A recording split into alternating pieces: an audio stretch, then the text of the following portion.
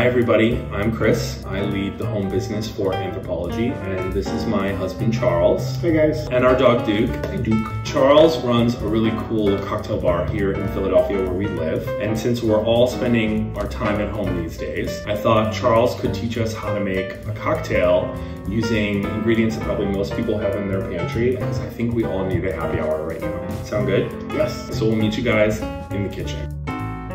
All right, welcome to the kitchen. Charles is gonna teach us how to make a really simple cocktail today. It has just 3 parts to it: liquor, a simple syrup, and fresh citrus juice, right? Yes. Today we're gonna make a play on the gimlet. Okay, I love a gimlet. Yes, you do. This would be one of my favorite cocktails. So for the simple syrup, show us how to make this, because this is something I actually don't know how to make. Well, the simple syrup is very simple. Equal parts of sugar and water. Dump that in a pot. Dump it in a pot. Today we're gonna make a tea syrup. So because we're limited on ingredients, we're using what we have. It's a white tea. And then you sit it on the medium heat. How do you know it's done? You just stir until the sugar is dissolved. Okay. Sit it aside, let it cool, and this is what you have. It smells really good. I have some beautiful choices from Anthropologie for the glassware for our cocktail. First is our Claire V tumbler, which is this really pretty recycled Mexican glass tumbler with this really cute stripe. Something a little fancier, we have our Vita Coupe, which has this beautiful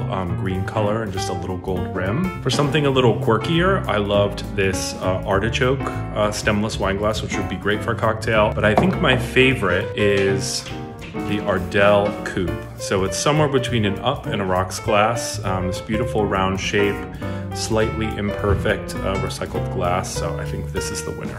Time to build the cocktail. Yes. So we got a shaker. 1 ounce of your simple. Okay, that we just made. Then we're gonna do 1 ounce of your lime juice. Okay. And then 2 ounces of your favorite gin. Okay, and we're using a local Philadelphia-based gin that we love. We're gonna add the ice inside the shaker. Get your lid to your shaker. Okay, everybody stand back. This is where the magic happens. Some say. Bring your drink into the glass. That's such a pretty color. For garnish, we're gonna do just lime milk and just a little sprinkle of your tea on top. Oh, that's so pretty. Cheers, everybody. Happiest happy hours. Yay. Oh, so good.